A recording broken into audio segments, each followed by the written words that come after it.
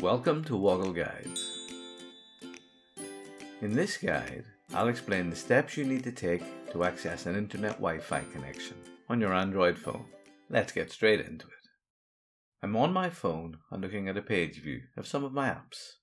One way to access a Wi-Fi connection on your phone is to open the Settings app. This app is shown on screen, but if you can't see it, you can quickly find it by searching for the app in the search bar shown at the bottom of this page.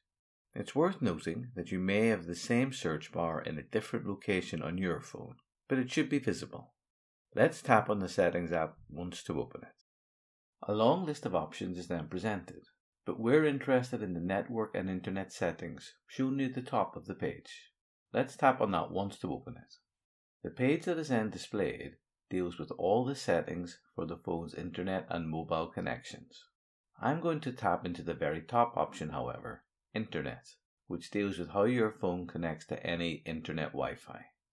When you initially open the internet page on your phone, the first thing it will do is search for any available internet connections. If I give it a second or two, you'll see that my phone finds another internet access point that I can potentially link to. It's worth noting that there are two different types of Wi-Fi connection you will typically access. All the internet connection points shown on this page are secure. This means you will need to provide a password to access them.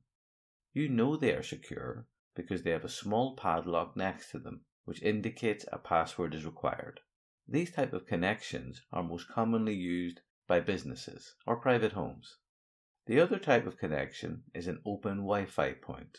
These won't display a padlock next to their name. You can find these type of connections in coffee shops or shopping areas.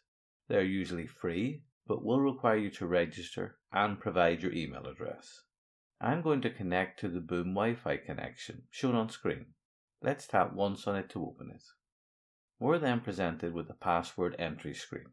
As this Wi-Fi connection is secure, you can only access it by providing a valid password. I'll quickly enter my password now. And here's some lovely hold music whilst I'm doing that. Once done, to confirm my password, I'll now tap on the connect link at the bottom right of the page. Your phone will work to authenticate the password you provided. If the password is correct, it will then confirm that it has connected to the Wi-Fi network.